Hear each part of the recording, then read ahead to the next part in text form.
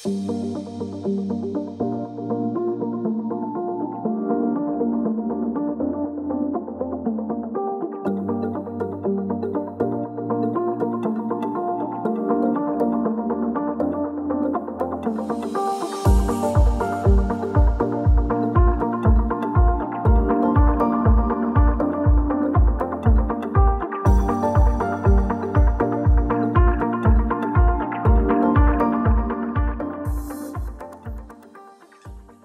about that? We've just come down to the club lake just to hopefully get a bit of fish catching action to show off Daiwa's new nets, and we couldn't have hoped for a quicker bite really.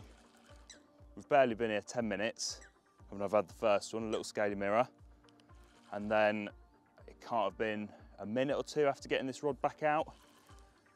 Slung a zig straight back out there, same sort of area, and I've got a bite literally, like I say, within a minute or two of it landing in the water. So for now, I'm just going to concentrate on getting this fish in, because it looks like that lead's not actually come off because it's all wrapped up in weed. It feels like a bit of a better fish.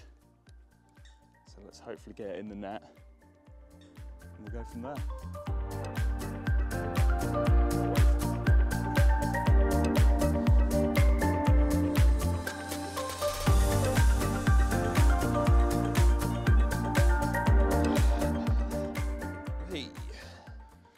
Well, whilst I was sat there, I was just trying to get the hook out, but he's properly nailed there. So all I'm going to do is just cut the hook link so I can get the rod back out. Like I said last time, as you can see, that worked out for the best.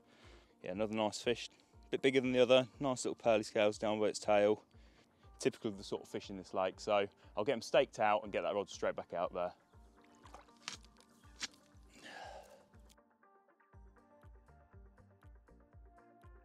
Right, well the zig's back out there and fingers crossed for another one, but just in case that does go, I'll make sure to get this smaller fish out, get the picture sorted, get the net back together just in case it does go.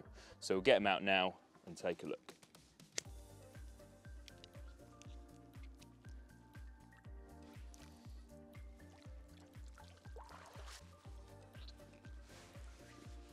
There you go, first one of the session, lovely little mid double mirror. Lovely, lovely fish in this lake. There's a slightly bigger one in the other net, so we'll slip this one back after a few shots and then get the other one out.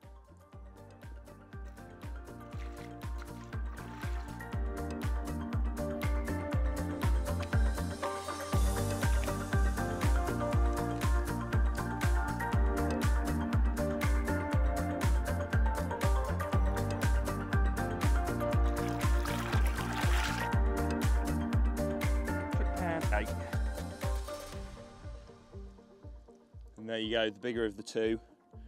Really, really lovely old fish, this one. Again, pretty typical of this lake. Big, chunky, gnarly head. Nice scales scattered all over his body and these lovely little pearly scales on him. Well happy with that lovely start to the year. And you may well notice that it's starting to get dark, so we'll get him slipped back, but it's a bloody good job that we had the Daiwa cross-cast land and retain nets, and after staking that out, Joe had 2 carp, so we've been dealing with that as well. But yeah, happy days. Let's get him back and go have a look at Joe's.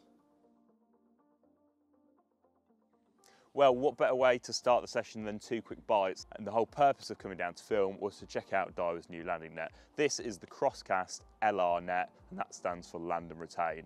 Basically, the whole premise of the land and retain system is that it's got a spike on the end, which effectively means that you can drive it into the ground once you've landed your carp, and you can leave the fish in the landing net, safe in the knowledge that it's not going to escape, whilst you sort your rig out, get it back out onto the spot, get your unhooking mat, maybe your weigh sling and everything, all prepped, ready to go, without ever having to actually take the carp from the water in the first place.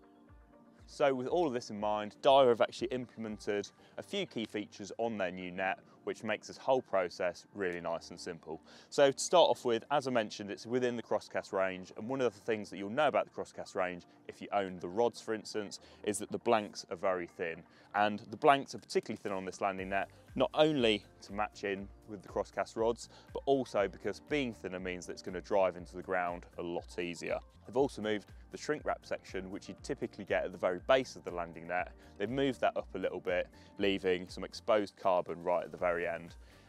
Then, like I say, at the very end, you've got a nice thin spike, really, really hard wearing, and that's so that you can drive it into the ground. And by moving that EVA, or rather the shrink wrap, a little bit further up, you've got that section of bare carbon which is going to drive into the ground, and it's also going to mean that you're not going to get mud, silt, clay and stuff all up that handle that you're then going to be holding. Daiwa also supply a little neoprene sheath which you can cover up that spike with when it's not in use. The final main change that they've also made is that they've slightly lengthened the actual net itself. So this means that once it's propped up, you've got plenty of space for the carp to sit comfortably in the net in the water. Obviously, you're not going to be retaining them with the net upright like this and the carp hanging out here out of the water. You're going to be pushing it into the ground at quite a shallow angle, but having a little bit of extra length in that net is going to mean that that carp can find a nice comfortable position to sit in. A few final features as well to just go through is that thin carbon pole has got a 3K weave, got a little extra section of shrink wrap here, which gives you just a bit of a gripping point for when you're holding the net. And then you've got a really solid machined spreader block here. The arms fit directly into the really nice, small, lightweight spreader block, and that's one of the key things as well. The whole net itself is extremely lightweight, meaning that it's really, really easy to maneuver when it's in the water.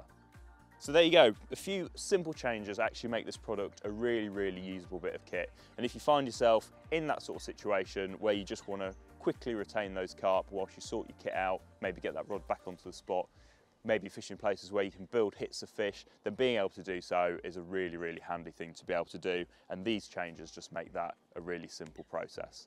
So there's not a great deal more to say. It's a single piece handle, 42-inch landing net, and yeah, really nice bit of kit. So if you want to check it out, head over to the Daiwa website, daiwacarp.com.